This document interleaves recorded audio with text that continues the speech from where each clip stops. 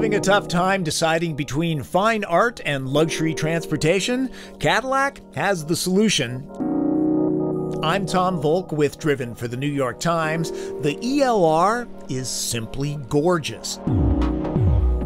This is high-fashion mobility, Armani on 20-inch wheels. Aggressively graceful, the shape draws a crowd while the powertrain draws current. This Caddy is electrically powered, and there's a gas tank. ELR is based on General Motors' Voltec architecture. Sound familiar? Voltec? If you're thinking Chevrolet Volt, you move on to the lightning round. No pun intended. They share the same platform and NASA-grade powertrain. There's a total of 181 horsepower here. The electric motor delivers 295 pound-feet of torque. The 1.4-liter gasoline engine runs a generator. A huge T-shaped lithium-ion battery pack is in the spine and under the rear seats. Steering wheel paddles? I'll get to those in a minute. Software in the Cadillac is tweaked for more oomph from the electric motor, since ELR is 274 pounds heavier than Volt. Simplified, once the battery is depleted, which in my case takes about 35 miles of driving, the generator kicks on to provide power for the electric motor. So, ironically, as long as you keep this electric car full of gasoline, you can drive from Tampa to Seattle without recharging the battery. It is very, very quiet inside and out. Torque-rich acceleration is satisfying off the line, but this is no V-Sport or Tesla Model S for that matter.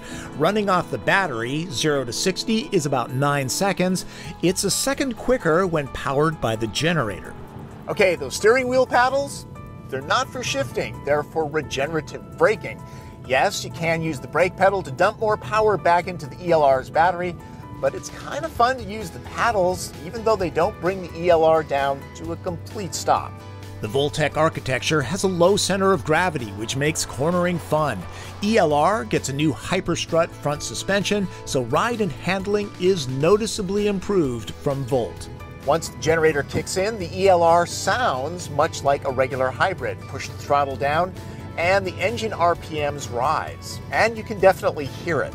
In this mode, I'm seeing about 33 miles per gallon. It's easy to miss the switch from battery to generator. It's as elegant as the design.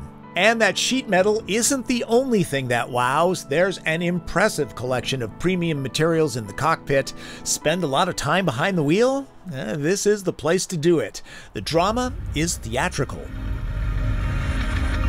I think it's safe to say that Cadillac engineers have been watching blockbuster movies. The organization of the Q user interface is well done. The sensitivity of the haptic surfaces is not.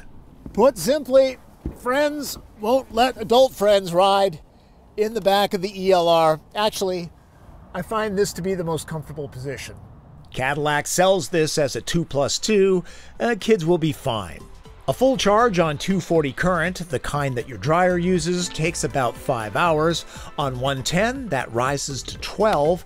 Green here means that you're charging. Chevy Volt is a practical hatchback. ELR is not. The opening is wide but narrow. Mooch power from work with the portable charger. If GM used space-saving scissor hinges, I could probably get 5 packs of bath tissue in, not just 4. Owners will probably stash golf clubs here though. This helps. Here's the real shocker. ELR starts at 76 grand before tax credits. This one is 82 with options. It has far less room, performance, and electric range than a Tesla Model S, and Volt buyers get much the same tech for half the price. Still, Lexus, Audi, or Mercedes have nothing like it. Cadillac ELR buyers get luxury and efficiency, plus a stunning piece of sculpture for their driveway. Well, folks, that's my opinion of the 2014 Cadillac ELR. Let's just take one last moment and drink in the beauty, shall we? Ed Welburn and crew, job well done. It may not be practical, but it sure is good looking. That's Driven. I'm Tom Volk. That is my opinion of the 2014 Cadillac ELR. Let's just take one last moment and drink in. Don't hit my camera. Thank you.